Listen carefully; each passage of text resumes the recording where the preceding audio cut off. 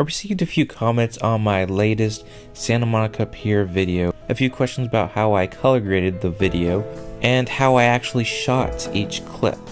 So I thought I'll do a little behind the scenes of what I shot it with and what settings I used, and how I color graded the project. For this project I used the Panasonic G7 and filmed at 1080 at 60 frames per second.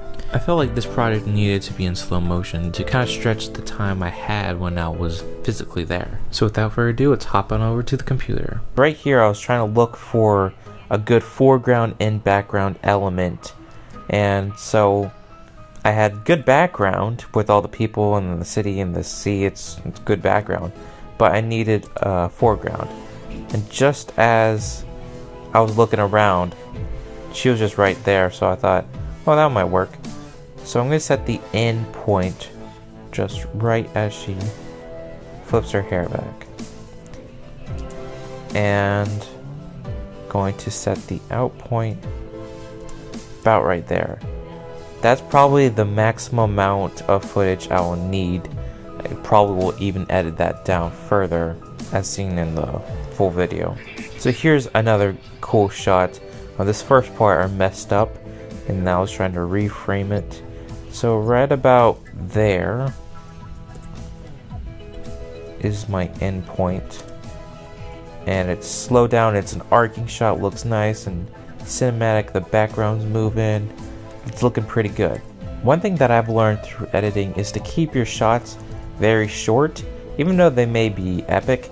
Rather cut to something else, even if it's not as cool. That way your audience has something new to digest. So in other words, you can have a clip that's shorter and still have the same impact, if not even better, because you're stacking different visual information. So I don't need the entire arcing shot, just a little portion of it. Alright, after we made a little edit, we're going to do some color correction to each of the clips. So I'm going to bring up the color correction tab and the scopes. I'm going to set my black level and my white level, basically giving the image a little bit more contrast. So right down here are the shadows, and I'm going just to bring them down till they touch 0.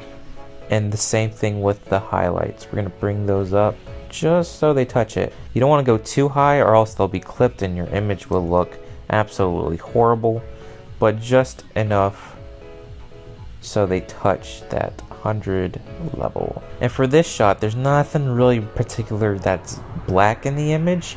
There's a very dark colors, but I can still bring those shadows down just a bit and those highlights up. So it looks good right there. You know, you don't want to bring these darks all the way down. Those aren't the shadows, or more midtones. I'm going to do the same thing to all the rest of these clips. So that's the basic color correction. Now we're going to add a color grade. This is going to make it that cinematic color and film look goodness. And for this, I recommend installing a plugin called cinelook. This will convert your footage into film look, which we do want. Instead of applying this to each individual clip, which will take longer to edit, I'm going to use an adjustment layer which comes with that plugin. The cool thing is we can drag it across the whole entire project and set our color grade on the adjustment layer. So I'm going to install the cinelook plugin right here. So out of the box it looks okay, but it's definitely not the best. We want to adjust a few things.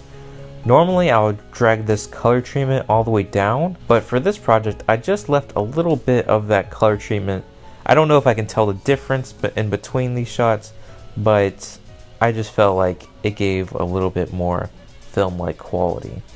The main thing I use this plugin for, besides this 2:3:5 aspect ratio, is for this vignette function, which will darken and blurs the edge, which I feel gives more to the film look. And I definitely like how the edges blur a bit. And now we're going to adjust our composition. As with the crop bars, you may not get the exact composition you like, but the good thing is you can adjust that.